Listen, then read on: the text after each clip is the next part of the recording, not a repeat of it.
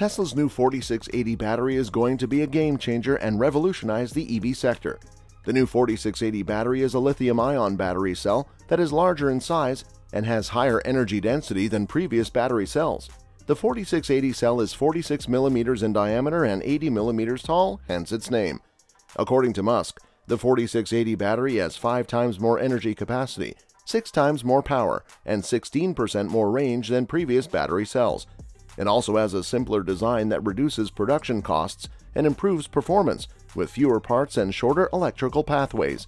The most significant improvement in the new 4680 battery, however, is its tabless design, which eliminates the traditional tab that connects the battery cell to the rest of the battery pack.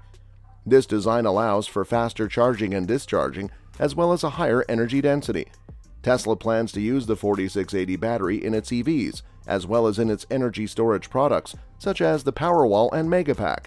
The company is currently building a pilot production line for the 4680 cell at its Gigafactory in Fremont and plans to ramp up production in coming years.